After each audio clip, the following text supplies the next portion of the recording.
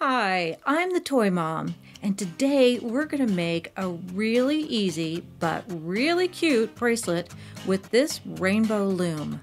Let's open it and start being crafty. With this Rainbow Loom set, you get instructions, which today you're not going to need because I'm going to help you. You're going to get the loom, a set of rubber bands in lots of nice colors, plenty to do bracelets, the C-clips, and this tool, which I'll explain in detail in just a second. This is the bracelet we're going to make today. It's called a single loop bracelet. It's really cute and really easy. Let's take a look at the loom. This loom is neat because it comes apart, and since this bracelet only needs 2 rows, I'm going to take this row off, and then we'll just be working with these. Now, if you have a cra-z-loom and want to make this same bracelet, I've also made a video for that. The tool we're going to use for picking up the rubber bands is this hook.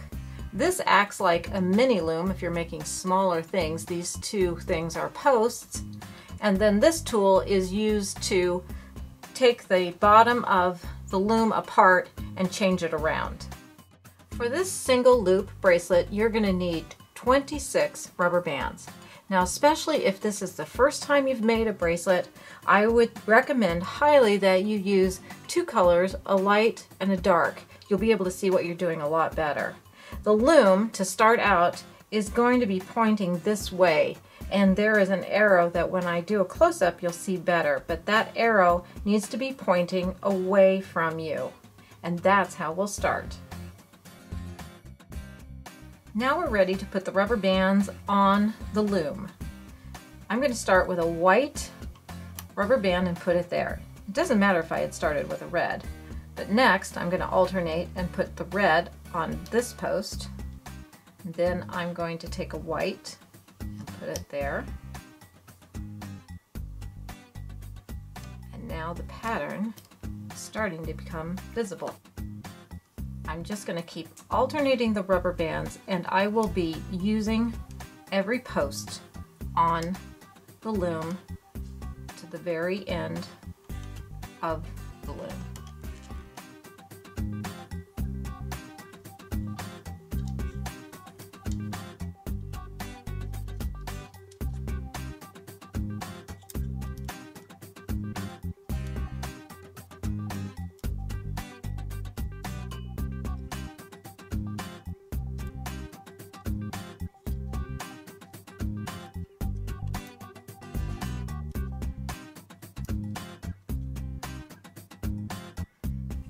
This is how the loom should look now that you've placed all the rubber bands on here.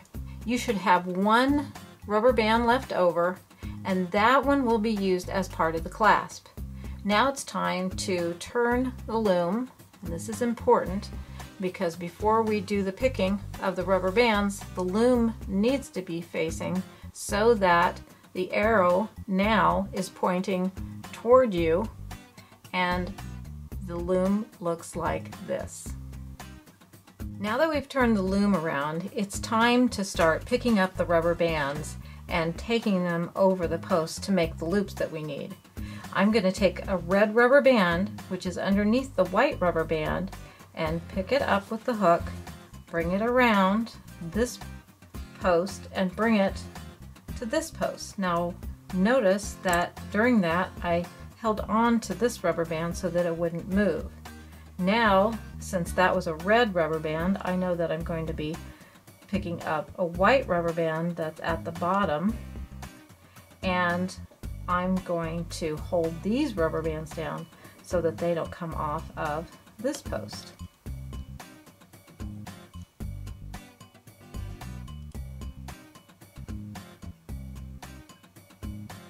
Now it's time to pick up a red rubber band, and you can use the hook to push the other rubber bands out of the way to get to the one that you want.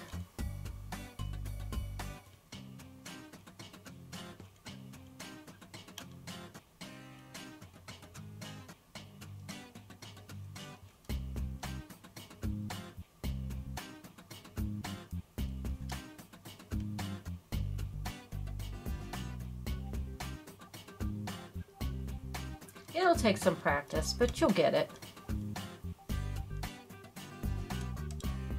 Keep picking up the rubber bands just like we have for the looping. Hold down that all the way to the end of the loom.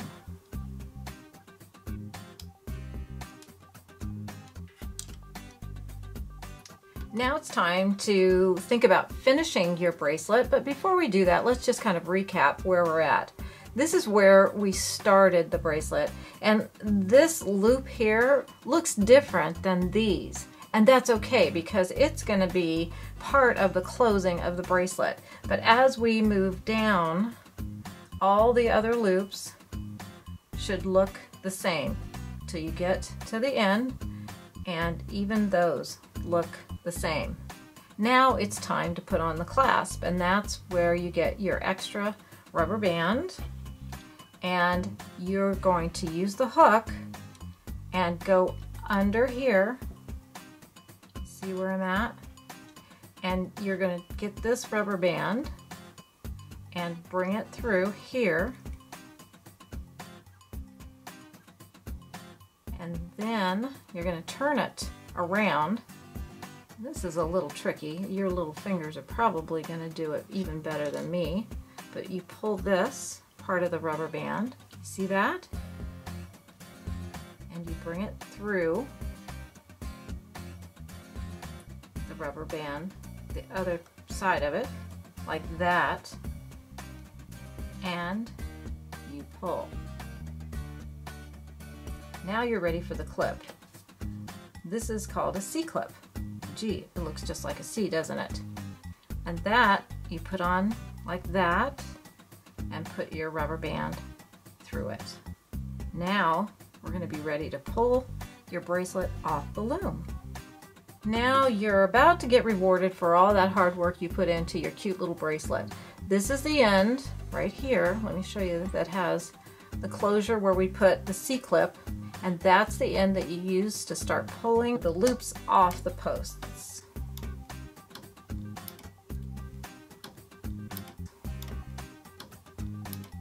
Just pull them up and over, kind of like back and forth, back and forth.